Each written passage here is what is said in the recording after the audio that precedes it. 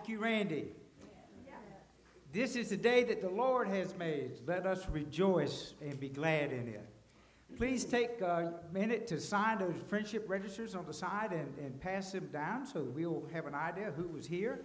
And turn to the back of the bulletin and let me go over with you some of the events of the week.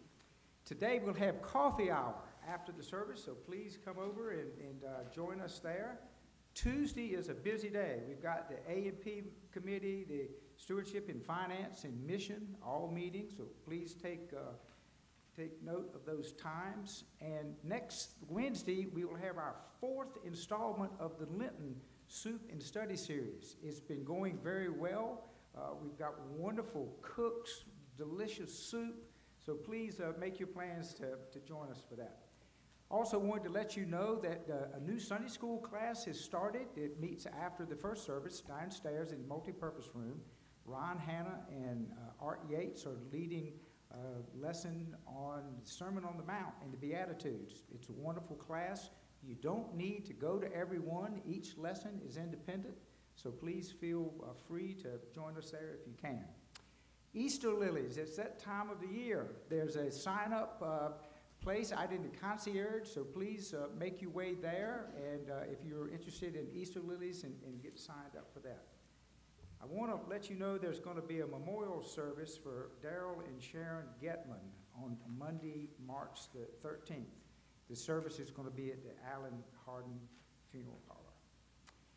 Last but not least, there's a called session meeting next Sunday for the purpose of taking in new members. We had a wonderful meet and greet group that met with us last Sunday, and they're coming back to meet with the session. If you are interested in joining the church, you feel free to come to that meeting, even if you didn't make the meet and greet. We'd be delighted to have you. Please take note of the prayer concerns and keep these folks in your prayers and in your thoughts.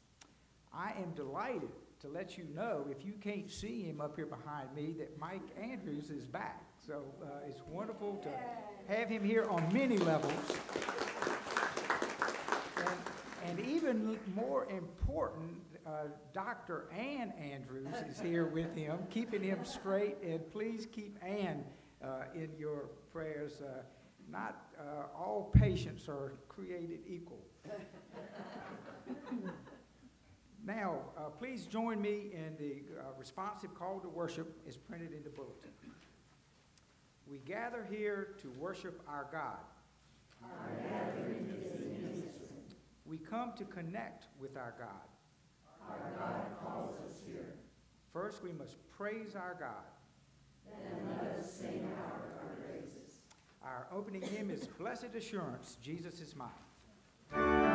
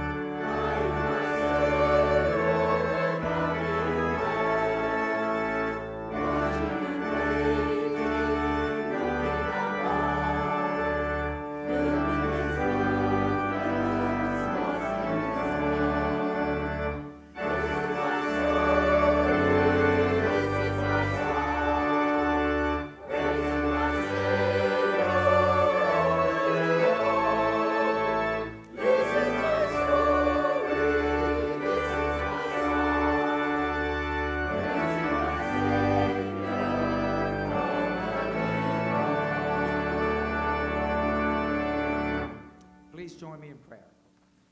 Almighty Heavenly Father, your glory and majesty shine before us.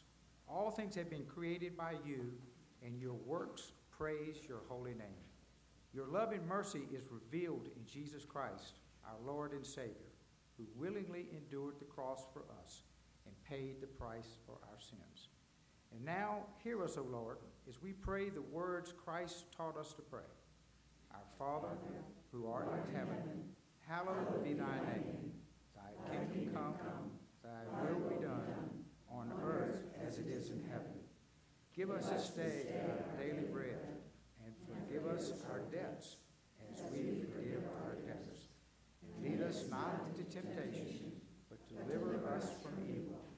For thine is the kingdom, and the power, and the glory forever. Amen. Please be seated.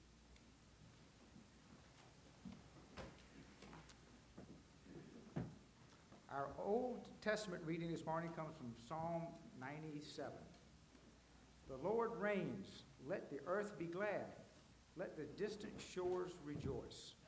Clouds and thick darkness surround him. Righteousness and justice are the foundation of his throne. Fire goes before him and consumes his foes on every side. His lightning lights up the world. The earth sees and trembles. The mountains melt like wax before the Lord of all the earth. The heavens proclaim his righteousness, and all peoples see his glory. Now, join me in the prayer of confession. Let us confess our sins before God.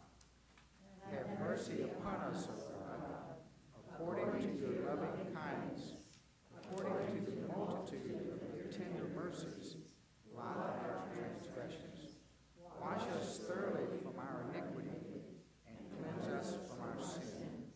For we acknowledge our transgressions, and our sin is ever before us. Against you, you only, have we sinned and done this evil in your sight. Create in us today a clean heart, O God, and renew a steadfast spirit within us. May we walk in your paths and speak your words of truth in all our days. We quietly confess our sins.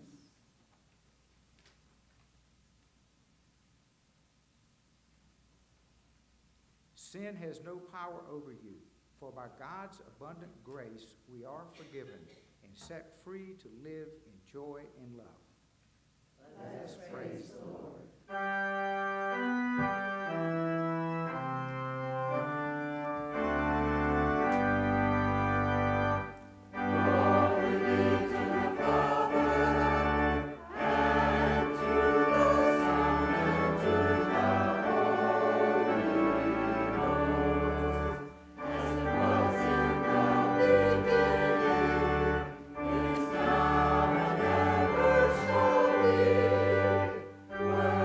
With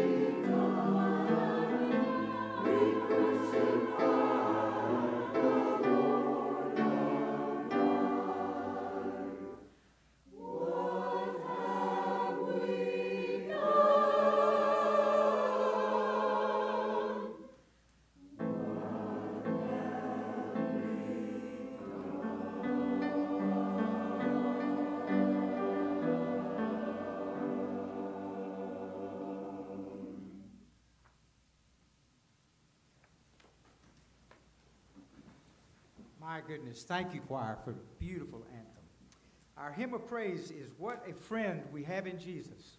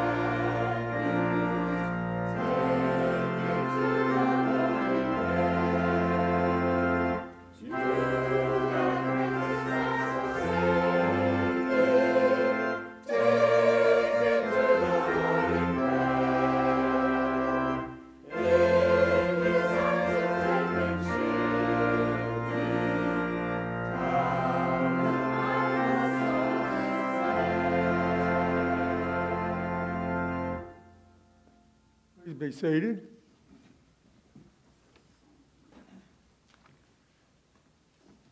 We've kind of switched sides today, so I think most of you know I had a defibrillator installed. I guess installed is the right word. And sometimes along with that comes medication.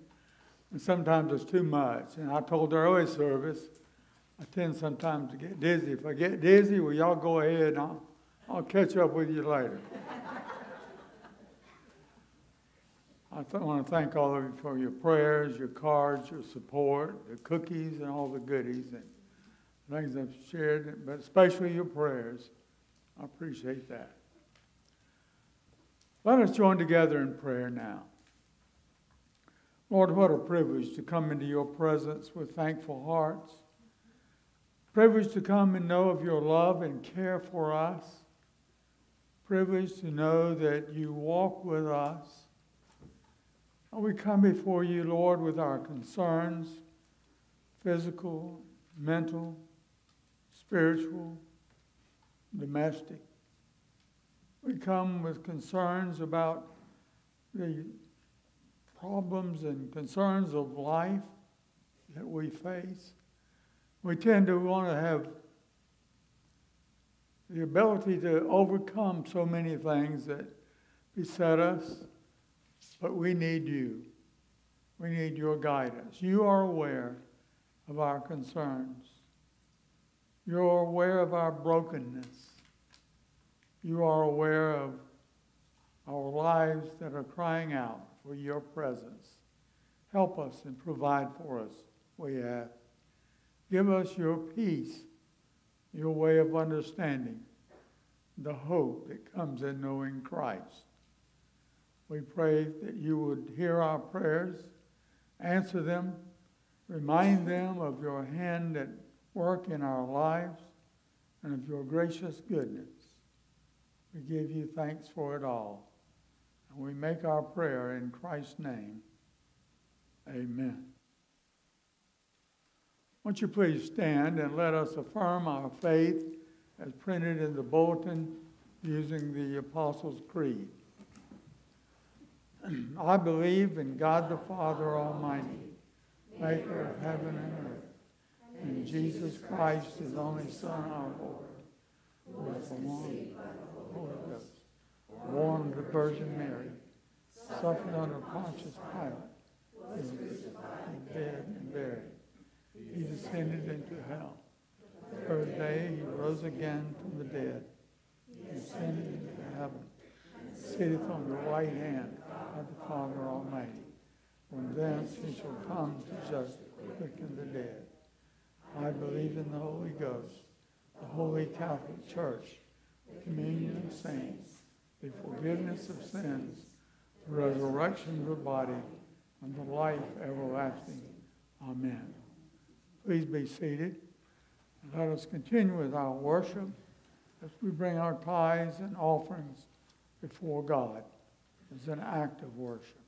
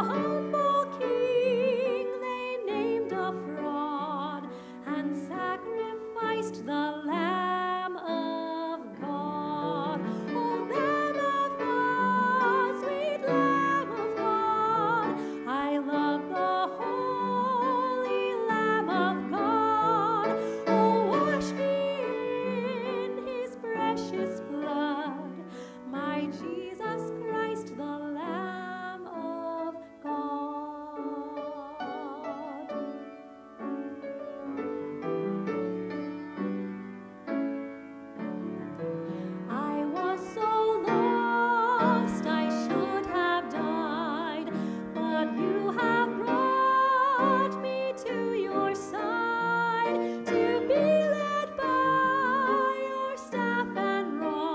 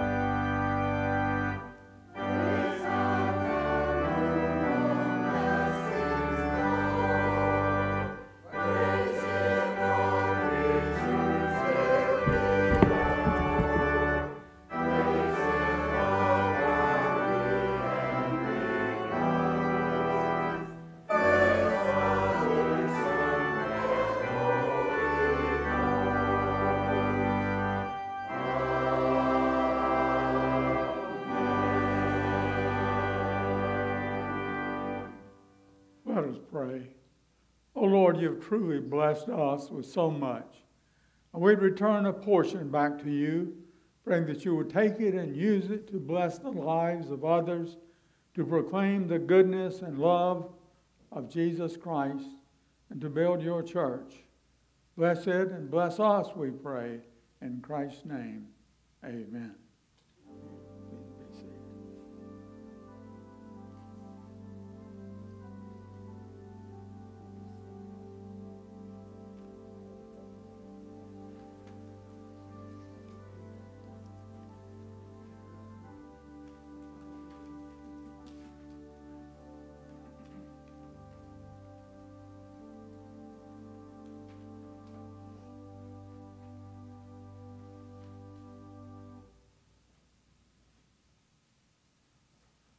A scripture from the New Testament this morning is from the 2nd chapter of John, verses 1 through 12. On the third day, a wedding took place at Cana of Galilee. Jesus' mother was there. Jesus and his disciples had also been invited to the wedding. When the wine was gone, Jesus' mother said to him, "They have no more wine." "Woman, why do you involve me?" Jesus replied. "My hour has not yet come." His mother said to the servants, "Do whatever he tells you." Nearby stood 6 stone water jugs, the kind used by Jews for some ceremonial washing, each holding from 20 to 30 gallons. Jesus said to the servants, "Fill the jars with water." So they filled them to the brim. Then he told them, "Now draw some of it and take to the master of the banquet."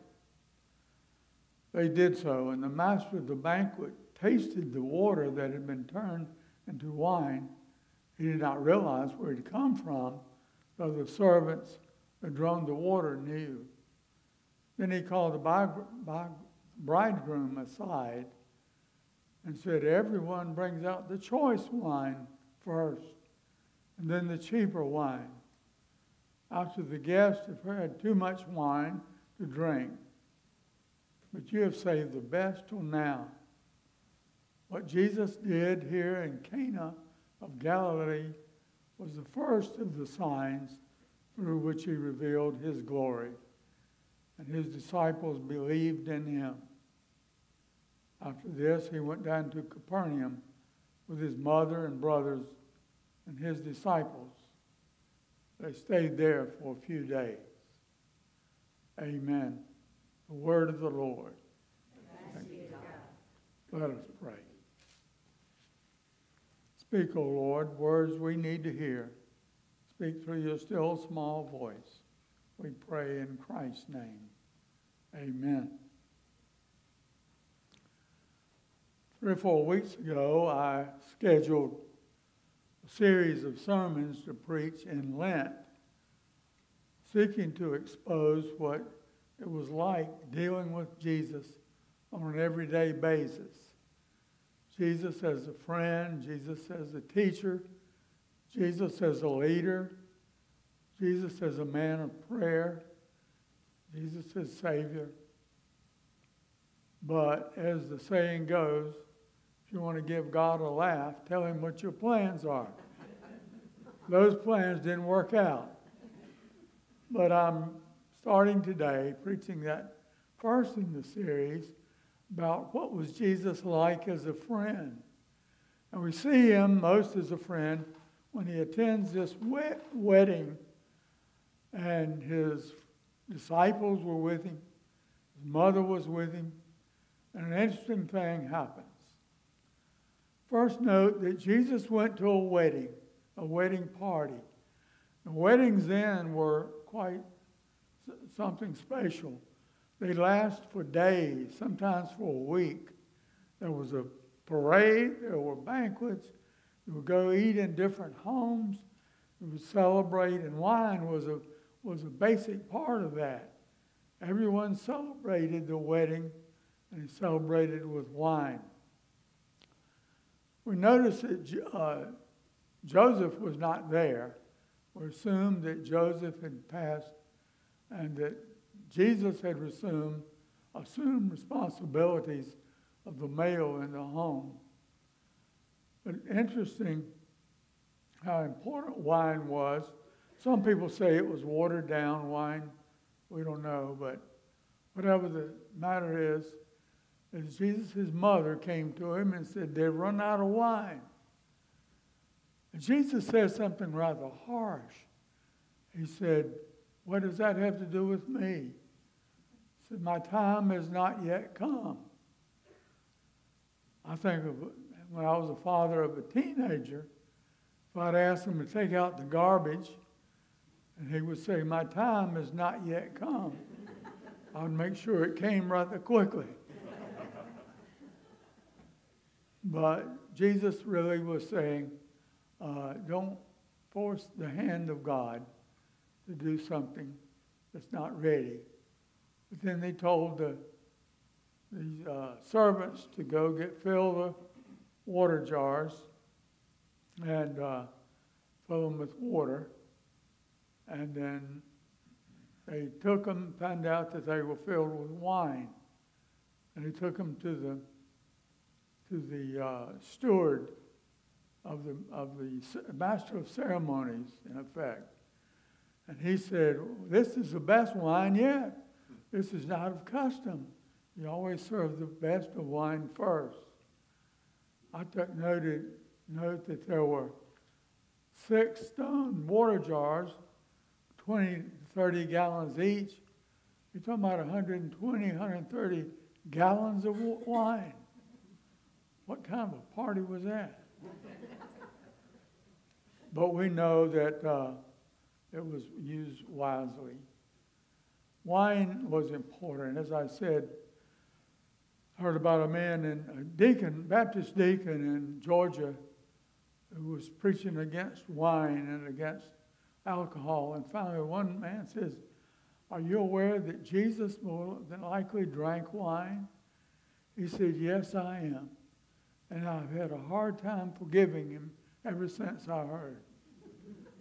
One preacher went to visit an elder's house, and he asked him if he would like a glass of homemade peach brandy. And he said, yes. So he drank it, and he said, this is really great. I like it. He said, I'll tell you what, I'll make a deal with you.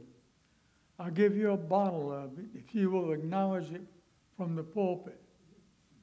He said, okay. So he gave it to him, and next Sunday he stood up and he said, the pastor would like to acknowledge the gift of fruit from one of the elders and for the spirit in which it was given.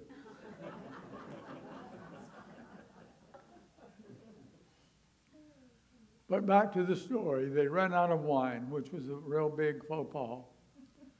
Jesus was able to convert that water into wine. What Jesus' mother really was saying is, now is the time for you to reveal yourself, to show who you really are. And perhaps his mother was pushy. And someone said he was a 30-year-old living at home. But when we understand that Mary's gracious love for him, she was calling him to do what he was called to do. Someone said we need to be careful of those we love as they guide us, sometimes too closely. Now, John is writing this. He calls it the first of the signs that Jesus did. There were miracles, but he said there are 7 in his gospel. There are 7 signs that point to the messiahship of Jesus. And this was the first one. It overlooked, interestingly enough, a joyful celebration. In fact, we read that some believed and they celebrated. They were converted and they laughed, if you will excuse that appliance to it. Phil Yancey, the well-known writer, talks about the gray ghost that many Christians carry with them, that they're so fearful of doing something too dangerous or doing something that is not scriptural, that they live in misery and can't have a good time. That's what God calls us to do. He calls us to celebrate life in the fullness. God loves his children to laugh. I'll say that again. God loves his children to laugh. If you were here when Steve Brown was here several weeks ago, you heard him say that he judges the spirituality of the church by the way they laugh, because laughter is so important. Now, there are 4 questions that come out of this when we look at who Jesus was. First off, where was Jesus? He was at a party. He was at a party having a good time.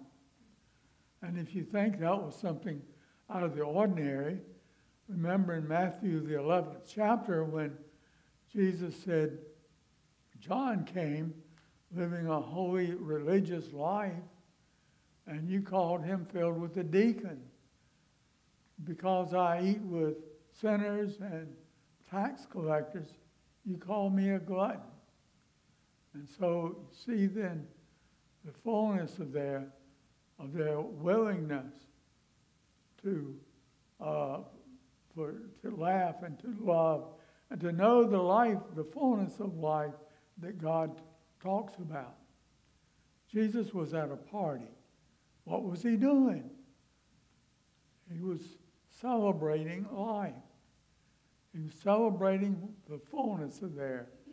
He was helping out the party to make it a thing that was filled with laughter and joy and not something that was loss of spirit and hopelessness. How did he do it? He did it by the power of God. Mother said to the slaves, go fill the buckets with water. One writer said he pictures Jesus sitting on the side with a few of his friends, watching the face of the steward of the wedding and having a grin on their faces because they knew he would be surprised. When I think of Jesus sometimes, I think of him walking down the road with 4 or 5 of his disciples, laughing and sharing the joy of life with their arm on the shoulder of the one next to him. Or I think of them gathered around a campfire telling stories about life, celebrating who they are and what God has given them and how they can enjoy life. The 4th question, what was the result? And we read that some believed and they celebrated. They were filled with joy. They were converted and they laughed because God gave them that joy. If your doctrine is long-faced and joyless, it's not Christian. It's not from Christ. He promises us Christ, even in the face of our struggles. Rubens, the painter in the 17th century, claimed that he could change the face of a child from one of desperation to one of joy with one simple stroke. And so does Christ change your life and my life with one simple stroke when we believe and when we trust in him. Jesus offers forgiveness and offers love that we can find nowhere else.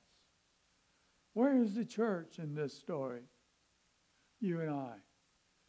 I think we're the ones that are going, taking a taste of the wine and tasting it to the steward. The church, taking joy to others. That's our call. Take joy and laughter. Take hope and life to others. others who are empty and hopeless. We are the church, God's people, sharing His good news and His joy. That's who we are and where we are. Jesus turned the water to wine. And it hurts to see people turning wine into water. Think about that. Let us pray. Lord God, we give you thanks. Thanks that Jesus came and promised us abundant life. Eternal life, yes. An abundant life filled and running over. Help us to know Him better. He is our friend. Help us to live life with joy and laughter that Jesus alone can give us. We pray as we make our commitment. In His name, amen. A closing hymn, what a fellowship, what a joy divine. 837.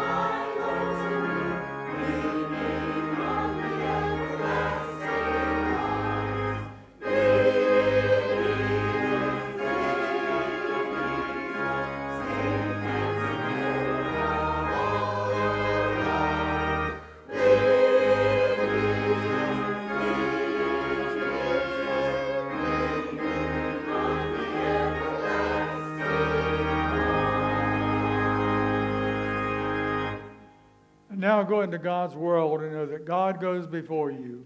And wherever you find yourselves, you're there by God's appointment, not by accident, but in the providence of God. In the name of the Father, and the Son, and the Holy Spirit, amen.